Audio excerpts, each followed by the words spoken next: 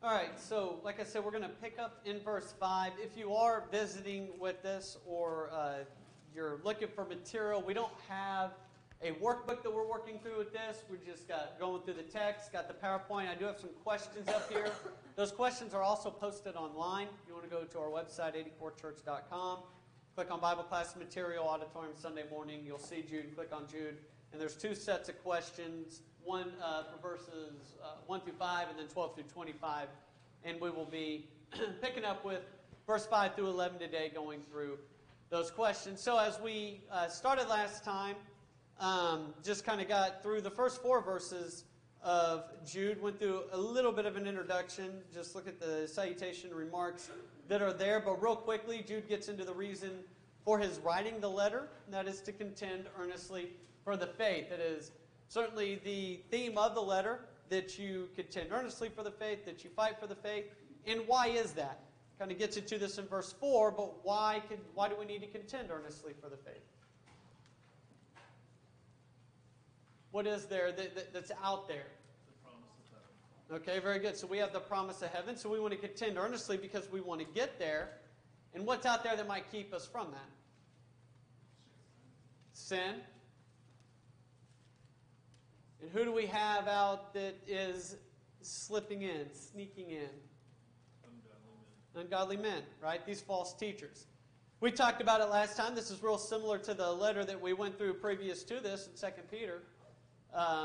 You go through 2 Peter chapter 2 in particular, pointing out the false teachers that are there and the danger that is there. And so these men have come in sneakily, and they're those who turn the grace of our God into lewdness and deny the only Lord God and our Lord Jesus Christ. Then that brings us up to verse 5. So he tells them, hey, I wrote to you because we have this common salvation. We have this hope of heaven. You need to contend earnestly for the faith. You need to be willing and ready to stand and to fight for the faith, that being the objective, fixed standard of faith. Like I said, that kind of brings us over to verse 5. So before we do answer question 3, let's read 5 through... let's actually just read 5 through 7, and then we'll go from there. Somebody want to read verses 5 through 7 for me? Bill? But I want to remind you, though you once knew this, that the Lord, having saved the people out of the land of Egypt, afterward destroyed those who did not believe. And the angels who did not keep their proper domain, but left their own abode, he has reserved in everlasting chains under darkness for the judgment of the great day. As Sodom and Gomorrah and the cities around them, in a similar manner to these, having given themselves over to sexual immorality and gone after strange flesh, are set forth as an example, suffering the vengeance of eternal fire. All right, very good. So, question number 3 here, really looking at verses 5 through 7, what did Jude want to remind them? What did Jude want to remind them? About the past, about Israel and Sodom and Gomorrah, and what happened to them is a lesson for them. That's right. But I want to remind you, going back to, hey, look at the stories in the past, look at the Old Testament, look what was there. It was reminding them is those that rebelled against God, how did that work out for them, for lack of a better way of putting it? What was therein? Wasn't good, right? Nope. That's right. He's talking about the fact that you need to contend earnestly for the faith. And one of the reasons why you need to contend earnestly for the faith is because there's these false teachers, these ungodly men that have come in. And they're teaching their false doctrine, and as we saw in 2 Peter, there are going to be those that adhere and listen to that false doctrine, and they get drug away into that. And he says, I want to remind you, though you once knew this is something that you've been taught before, but I'm going to, once again, that idea of call to remembrance, bring to the forefront of your mind, this is why you're contending for the faith, because those who go against God, there's a punishment for them. There is destruction for them. It's not good. You don't want to do it. So therefore, what do we need to do? Well, we need to contend earnestly for the faith. And like was said, there's various examples that are used there. Examples of those who were destroyed for their rebellion. It's really what we see. It starts with the children of Israel. Although God saved the people out of Egyptian bondage, he destroyed those who did not believe. Now, that could be applied to these individuals for sure, right? Writing to Christians. been saved, been baptized. But although they had been saved and been or were baptized and were in a right state with God, what could they very easily start to do? Does that mean that they're saved forever? Once saved, always saved? No, right? That's one of the things that's being pointed out here.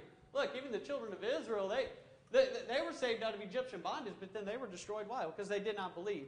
And remember that idea of belief and biblical belief. Whenever we define what believe or belief means in the Bible, what does that mean? Is it just believe that He is? Obedience, right? Belief and obedience are connected with one another. That's what biblical belief is. Biblical belief is, yes, I believe that He is. That's to the point of being obedient to Him. And so they were disobedient. That's what Hebrews 3 points out about the children of Israel. And so, although God saved these people out of Egyptian bondage, He destroyed those who did not believe God. In other words, who were disobedient to God, who rebelled against God. So you don't want to do that. Remember that. Contend earnestly for the faith. He brings up the angels. God has reserved in an everlasting chains under darkness the angels who left their abode or role. There's not a whole lot that we can say about angels, because it's not like there's just a ton revealed. There's a little bit, but evidently, from what's being pointed out by Jude, there were angels. We know angels are created, right? Angels are there. And we know with angels, that according to this, they were put in specific roles, positions, or abodes. And what did these do? What did these angels do? They left those. That's right. They left those abodes, right? In other words, God put them in a position, an abode, and a role right there. And what did they do? Well, they rebelled against where God had put them. Again, it's that idea of those who rebel against God. Doesn't matter if it's the children of Israel, the chosen children of Israel, or the angels, or Sodom and Gomorrah, set forth as an example of those who suffered the vengeance of eternal fire. For what? For sexual immorality and homosexuality. In other words, even those that are just of the world, that rebel against God, what is reserved for them? Destruction. It doesn't matter where you are. Those who rebel against God, it's not good for them. And he said, again, going back to verse 5, says, I want to remind you of this. I want to remind you of this. Why? So you will contend earnestly for the faith. Make that application to us. There's a reason why we contend earnestly for the faith. There's a reason why we take doctrinal stands, and why whenever we see doctrinal error, you don't just let it slip. Because those who rebel against God and those who follow in that rebellion, as we'll get to in a minute, whenever we start seeing some of the other examples listed in verse 11, what's going to happen? Destruction. Okay? So, the example of those who were destroyed for their rebellion, he wants to bring to their mind a call to remembrance so they'll contend earnestly for the faith. Has anybody got anything on 5 through 7? Aaron? I think that this is a great reminder for us is look at what happens when you change truth knowingly or unknowingly. What occurs when one changes truth? It reminds me of Galatians chapter 4, particularly verses 8 through 11. And the idea there, as it is with Jude, of what happens. You have these freedoms and liberties only found in God and Jesus Christ. And when you change the truth, the destruction that then happens. So it says in verse 8 of Galatians chapter 4, formerly when you did not know God, you were slaves to those who by nature are not God's. But now that you know God, or rather known by God, how is that you're turning back to those weak and miserable forces? Do you wish to be enslaved by them all over again? In other words, if you don't stay with truth, look at the horrible life that you're going to live. Verse 10, you're observing special days and months and seasons and years. I fear for you that somehow I have wasted my efforts on you. And so that desire, that need for us to not change truth. That's right. Truth is something that isn't going to be changed. It's something that's established by God, and we have to submit to it. Whenever we don't, there is obvious issues for us, right? Destruction is going to happen. And again, being that idea of being in bondage, going back to that, is that something that we really want? And we know that whenever we do, that there is no peace at that point, because you're separated from God once again. So not changing it, staying the course, contending, fighting the fight. Doesn't mean that it's going to be easy. It's a whole lot better to fight that fight and contend for that faith and pass away knowing that you contended for that faith and having that peace, assurance of heaven than not. Go ahead, Larry. I think, too, it's worth mentioning about Sodom and Gomorrah, that particularly in the light of this being Gay Pride Month, that homosexuality, as shown in the Bible, is not a lifestyle, it's a sin. And we need to remember that. Most of the world doesn't accept it that way anymore, but that's what the Bible, we've got to follow the line of the Bible. Yeah, that's right. It's definitely something that's pointed out as a sin. You see it with Sodom and Gomorrah. You see it in 1 Corinthians 6 and in other areas, that those who practice such are not going to inherit the kingdom of God. And so it's a choice that is made, and it's one that goes against the faith. And so we understand that, we recognize that, and we see the need to stand in the fight. Anybody else got anything?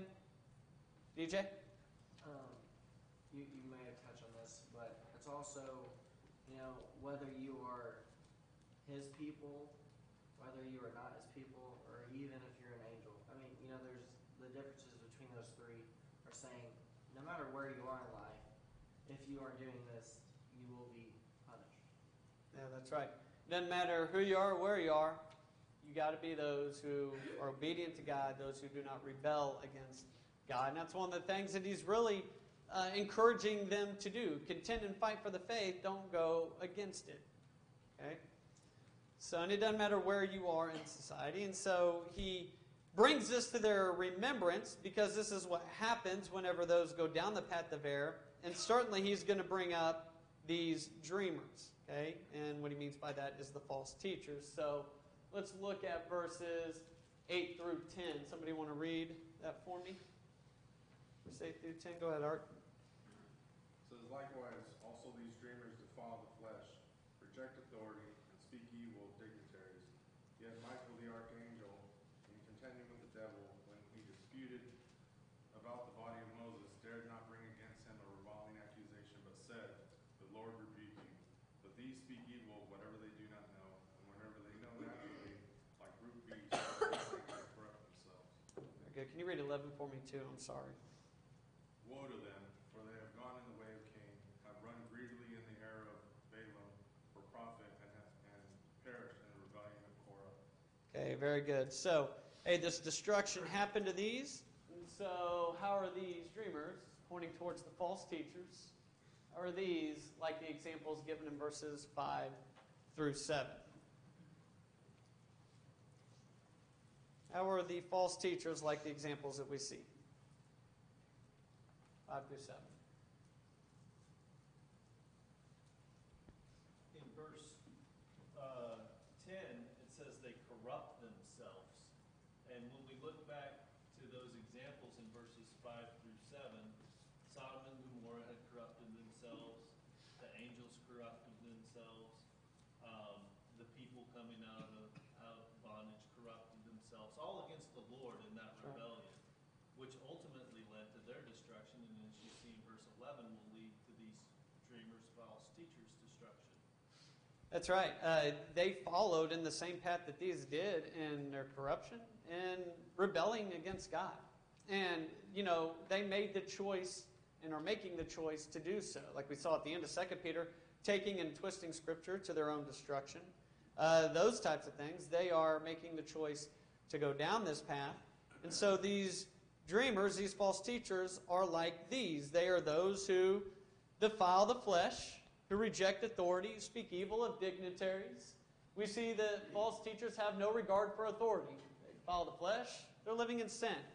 We talked last time about one of the prominent or prevalent false teachings of the day was the Gnostic doctrine. I'm not saying it's 100% for sure what Jude is dealing with, but it would certainly apply to those who continue to live a life of sin and think that they are okay, think that they are this higher learned individual, that spirit and soul is separate from the physical body, and while I can continue to sin physically, my soul is okay. And they would claim to have this, and one of the things that Jude's pointing out is these are those who are defiling the flesh and living in sin. And 1 John deals with that issue of one continuing to live in sin. These reject authority. Again, that goes right along with what these examples did in 5 through 7, right? Rejection of the authority of God. The angels, they didn't stay in their abode. The children of Israel were disobedient to God. Sodom and Gomorrah just lived completely, immorally, whatever they wanted to. So there's a complete rebellion against God. We see the speaking evil of dignitaries. A lot of people will say that this really points to speaking evil of celestial beings, because what's followed up is Michael the archangel did not bring a reviling accusation against the devil. Okay, these are those that speak evil even of dignitaries, celestial beings. This is something that Michael the archangel, he didn't do. He didn't bring a reviling action against the devil. What did he do? What was his response in that case? We don't really have a whole lot except for what is said here, but what is said? He dared not. Okay, he dared not, and then he says, but said, the Lord rebuke you, right? Wasn't something that was for him to do in that case. Where did he leave it? God's hands, right? He didn't speak out of turn. He stayed in his position where he should have stayed. Those, meaning the false teachers, the dreamers, they are not doing that. Neither did those who we saw in verses 5 through 7. It goes on to say, and this is what Matt was pointing out, these speak evil of what they do not know. Whatever they do know, naturally, they speak. Whatever they do know, naturally, like brute beasts and these things, they corrupt themselves. They speak evil against things in which they do not understand. And whatever they do know, whatever they know, naturally, like brute beasts and these things, they corrupt themselves. They're out to fulfill their own desires. Like brute beasts of the field, what are they out to do?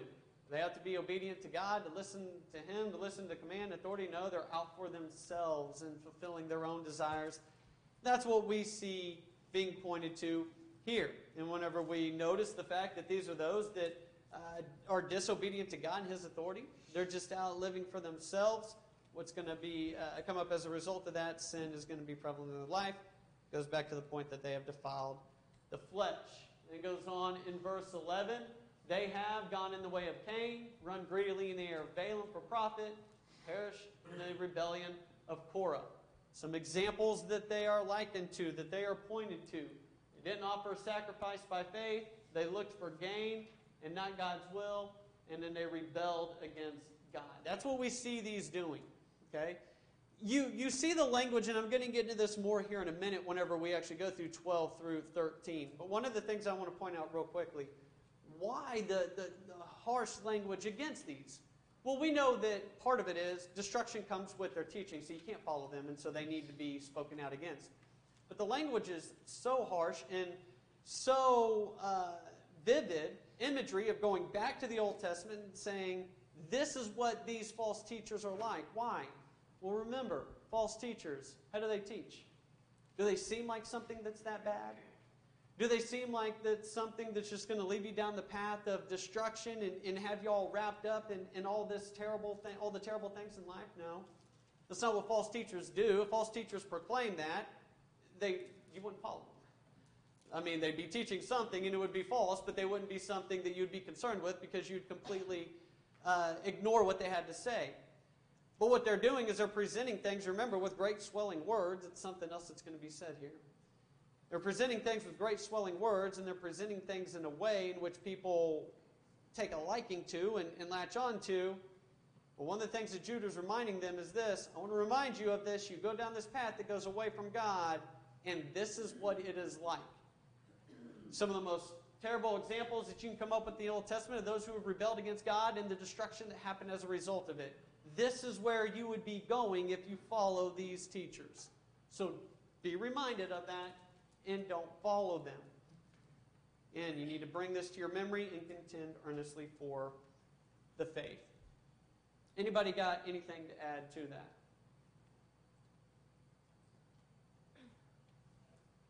All right, let's read 12 through 16. So we'll read 12 through 16. DJ?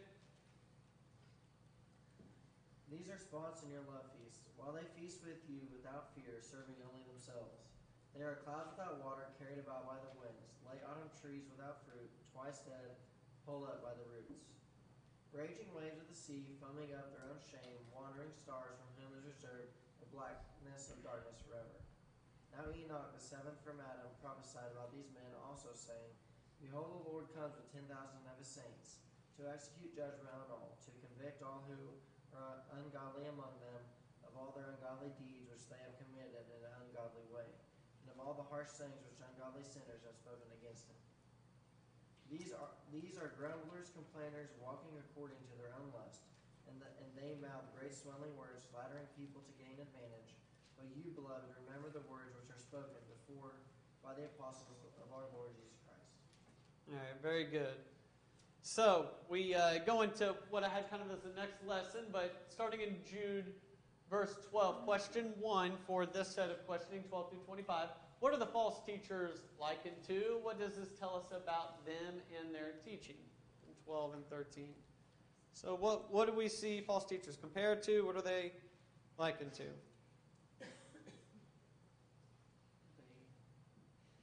Clouds without water. Okay, very good. Clouds without water. We talked about that last time. It's real similar language that we see in 2 Peter, right? That idea of clouds without water. We'll come back to that in a minute. What else? Fruitless trees. Okay, fruitless trees. Very good. Jason? Hidden reef. Say that again. Hidden reef. Hidden reef. Okay, very good. They got anything else? Okay. Talked about the fact that these are spots, right? That they are shepherds that serve themselves. That we see this idea of, like Jason was saying, hidden reef. So we kind of have all these ideas come up, okay? So what are these false teachers likened to? Well, there are spots among you. Shepherds feeding themselves. In other words, they're self-serving, right? They're feeding themselves. Are they really necessarily, what they're teaching and what they're doing, is it going to be something that benefits you? Maybe. As far as their intent. But at the end of the day, really, what are they looking for? Serving themselves, right? You might see this definitely in the denominational world, but unfortunately, we even see this from time to time within churches. Those that won't teach the full Word of God. Those that won't give the full Word of God, what do they give? The people want to hear, right? We go over to 2 Timothy 4, the idea of they heap up for themselves teachers. Well, that means that there are teachers that are going to do what? Teach what they want to hear. Teach what they want to hear. Okay? So you got those that will teach what they want to hear. Not only give them what they want to hear, not give them the full Word. And as a result of that, is there some benefit for the teacher to not teaching the full Word? In their mind, right? They're trying to gain followers, trying to gain attention, maybe, keep everything okay, not ruffle any feathers here or there, gain some popularity. Might be financially, they might gain some stuff, but we kind of see that. And that's some of the idea that we see, shepherds that serve themselves. Okay? I was just going to expound on a little bit on what Jason was saying, was that word spots there is translated into a hidden reef, meaning it's going to crash your ship. Right. It's going to wreck your faith, is what that's talking about. And that's what happens is, oftentimes too, false teachers will get very, very close to the truth. I've used the example before many times, and most younger ones don't even remember Jim Jones that, destroyed probably 1,000 people, had them drink Kool-Aid that killed themselves. But the ones that's going to really be dangerous, those are the crazies out there that's not going to, trick too many. But the ones that are the Joel Osteens and those that preach a lot of truth in their message, but just have a little bit of poison in there, those are the ones that are the most dangerous. That's going to just do more spiritual destruction. Right. That's a real good point. I appreciate you bringing that out. I mean, you have that idea of these spots that are there, and it goes back to the beginning. They kind of come in a manner and a way in which you don't recognize them, but they're there, and what do they eventually do? They bring about destruction. We see that they're after themselves a lot of times as far as feeding themselves. They're clouds without water, carried by the winds. We talked about that when we were in 2 Peter. Those that claim to bring hope but bring none. The message that they have might be a message that seems to be one that's hopeful, just like a cloud coming in might be something that is hopeful for a farmer, that his crops will get the needed rain, but there is no rain in them. that does not actually come to fruition. It's the same thing here. The message that might seem to have hope, they claim to bring it, but there is none in the end. Late autumn trees without fruit, twice dead, pulled up by the roots. They are those who are unprofitable because they do not bear no fruit of righteousness, because they do not bear fruit of righteousness. X that out right there. They do not bear fruit of righteousness. So, and that's what David was talking about earlier. They bear no fruit. You can see that in them whenever you really weed through some of what's there. And we continue on. They're raging waves of the sea, foaming up their own shame. They bring about destruction like a wave leaving filth on a seashore, wandering stars for whom is reserved the blackness of darkness. You see them for a time, but they ultimately disappear. Again, the vivid imagery that's here to describe what these are like. Why? Well, because on the surface, so many think that they're okay and there's nothing wrong with them. And there's nothing wrong with their teaching. But you need to have your eyes open to how dangerous they are and how dangerous their teaching is and how influential they are, so that you will actually contend for the faith. You will stand against it. We need to make sure that we're doing that. And that's why we're reminded over and over and over again about false teaching, about doctrinal error that's out there, and to fight against it, because if somebody believes it and goes down that path, it brings about destruction. It's not something that can be tolerated and everybody just be okay. Going on to verse 14, and that kind of sums it up. False teachers have no benefit, are self-serving, and bring about destruction. Question number 2, this is 14 through 16. Who will God execute judgment on? Who will he convict? And what will convict them? So he talks about, this is what these are like. These are what the false teachers are like, right? He talks about the destruction that they bring, and really what's there. On the surface, it might look okay, but they're not. There's this vivid imagery that's painted of what they're really like and what's going to happen to them in the end. Destruction. And JT, to go back to that, when you look at the example of verse 11, at the end there, he brings up Korah, right? And this imagery, if you look back at number 16, is so very similar to the story of Korah that he just talked about in verse 11. You know, rebellion against God, you know, and it wasn't real, it was both, right? We do this, and we see this even in the church, and we need to be careful about this, is that we may say something against, well, the preacher's not preaching truth, but we find out he's preaching truth, and so then we're the ones that are wrong, right? And so if we go up against that truth, then we're wrong. That's exactly what happens with Korah. He goes up against Moses and Aaron, and he's wrong. So God then has Moses and Aaron bring him up, the 250. They're gone. They're dead. Destruction. Then these people go, why did you do this? Why are they gone? Why are they killed? And then 16, like 14,000 or something, 14, 16, I can't remember which one number, then are killed. Complete destruction.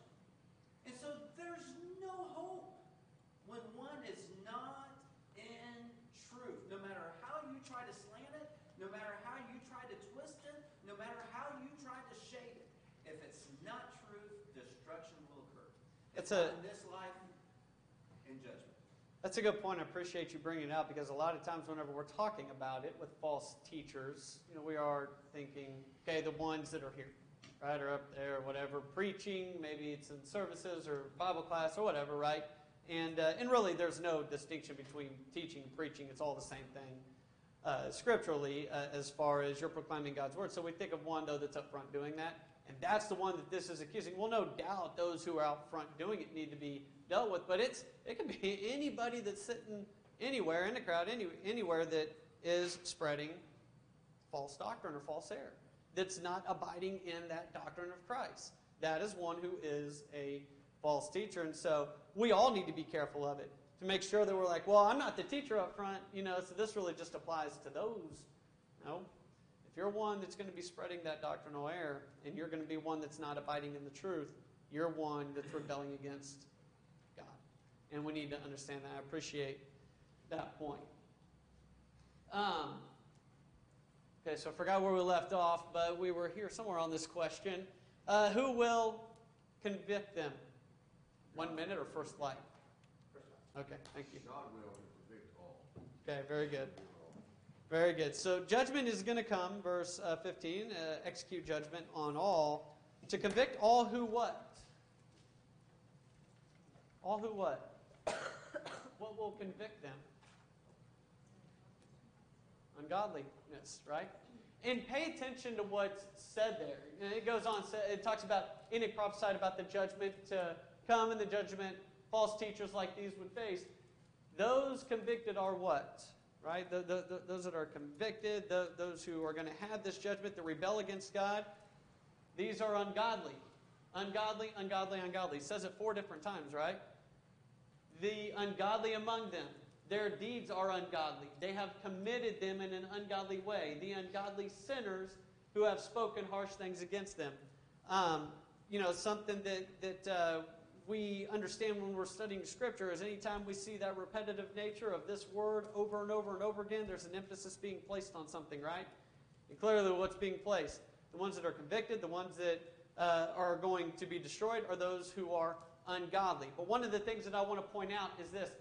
A lot of times we think of ungodly because we say, oh, that's just ungodly and ungodliness and all this and that. Well, I want you to understand something about ungodly that I have to remind myself of from time to time, and that's this.